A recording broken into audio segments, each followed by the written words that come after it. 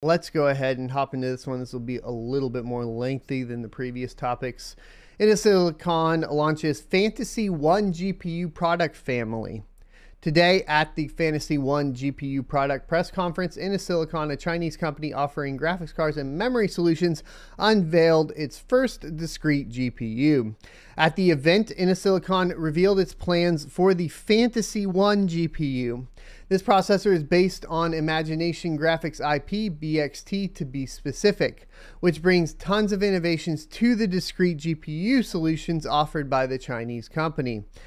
As many as 4 products have been revealed, including dual GPU and single GPU solutions. So we're talking about multi-chip GPUs, which could be awesome.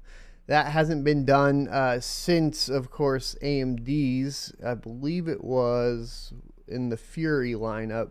So it's been a while. Type A is a consumer workstation graphics card featuring a single Fantasy 1 GPU, which is actually a multi-chip chiplet design. Unfortunately, none of the news reports from China on this announcement had the exact configuration of the Fantasy 1. So multi-chip chiplet design, we're talking about Ryzen CPUs, at least in similarity. That's what they typically mean by chiplets, where you're going to have like the CCDs on the AMD GPUs where they can put multiple on a single chip. Could be interesting. According to the data provided by Innosilicon, the GPU offers up to 5 teraflops of single precision compute power and 160 fill rate of G pixels. It is equipped with a DisplayPort 1.4, HDMI 2.1, and VGA connectors. This card is to be equipped with 16 gigabytes of GDDR6X memory across a 128-bit interface. That's a pretty small bus, by the way, guys. So far, the G6X technology has been exclusive to NVIDIA and Micron Ampere GPUs, but apparently Innosilicon made a lot of research in PAM4 signaling and was able to unlock up to 19 gigabits per second of memory bandwidth for their GDDR6X implementation. So there's something important to understand here too, as far as NVIDIA and their GDDR6X implementation. Now, here's the thing. The total throughput of NVIDIA's GDDR6X can go up to 21 gigabits per second. However, because they had those memory modules on the back of the GPUs, the recent launch of that had them underclocking the memory down to 19 gigabits per second. So the current line of NVIDIA GPUs would be equivalent in speed to this upcoming line of GPUs from Innosilicon, basically due to poor PCB design, in my humble opinion, from NVIDIA. Now, we are seeing NVIDIA presumably resolve this issue with the 3090 Ti launch, as they have announced that it will get the full 21 gigabits per second. That's yet to be confirmed, of course, and we'll have to see where things go. But as it sits right now, while the total throughput is only 19 gigabits per second on these Innosilicon chips, technically that's just as fast as the NVIDIA chips because of NVIDIA basically having to gimp their own cards.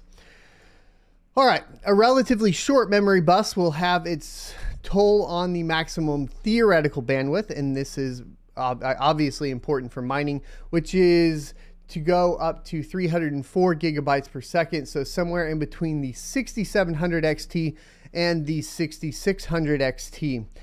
So this is also going to give you a little bit of a telltale sign of what our hash rate is going to be. Yes, we're probably looking at somewhere between 30 and 45 mega hash a second on these particular GPUs, just based on the current theoretical output, right? The theoretical bandwidth that we would have, which is that 304 gigabytes per second. Now, where this could be, of course, important is going to be their dual chiplet design, which could double that, right? And then on top of that, we also have that kind of question of what does that put the actual power consumption at as well. Let's go ahead and talk more. There's a lot more in this article to go over. The card on the right is an entry-level model based on Fantasy 1 GPU, which is likely featuring less memory than a dual fan solution, but those details were not included in the news report. We're talking about this one over here. The Type B, a triple fan or fanless design pictured below, is a dual GPU solution featuring two Fantasy 1 GPUs connected by an interface known as Innolink. The company claims up to 10 teraflops of computing power and 320 gigapixels fill rates. This card can offer 32 simultaneous 1080p 60 FPS streams or 64 streams at 720 30 FPS. It is to feature up to 32 gigabytes of GDDR6X memory, but is again limited by dual 128-bit interfaces from each GPU. All these cards feature PCIe Express 4.0. Essentially, you would be doubling. So because you're going to have two separate interfaces, you would be doubling essentially the power or the theoretical bandwidth. So you're talking about probably 608 gigabytes a second. It'll be faster than like a 6800 and 6900 XT, but it won't be, you know, as fast as maybe something from NVIDIA. Should be interesting. What is that? Total is 256 bits. Yeah, so there you go. Among many IPs that have been enabled on this GPU are graphics APIs, including OpenGL, OpenGL-ES, OpenCL, excuse me, Vulkan, and DirectX.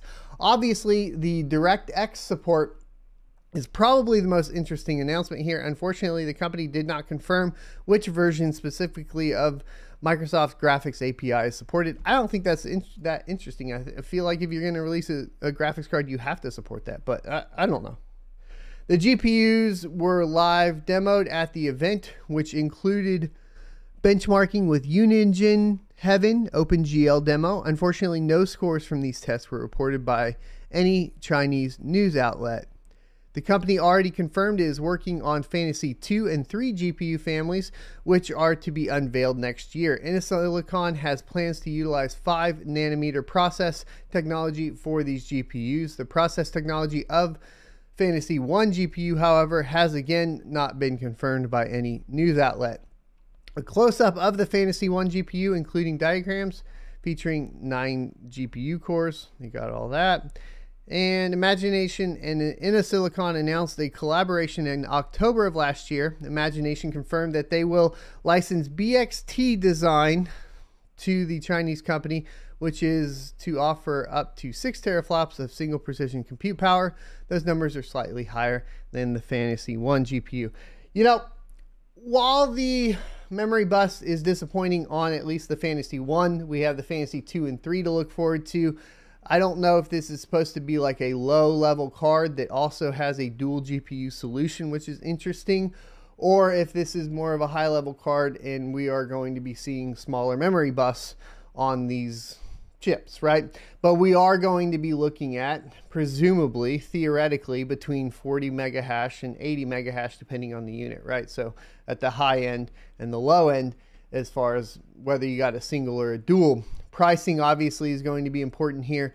My assumption too is on the dual GPU. I would worry a little bit about power consumption, especially from a mining perspective, because you are going to have an entire extra core there to power regardless of how much memory. So while you are upgrading the memory bandwidth, etc., you are also increasing the power requirements over like a single GPU with the same memory bandwidth, right? So that's kind of, I'm not sure that these basically are going to be any good for mining or not.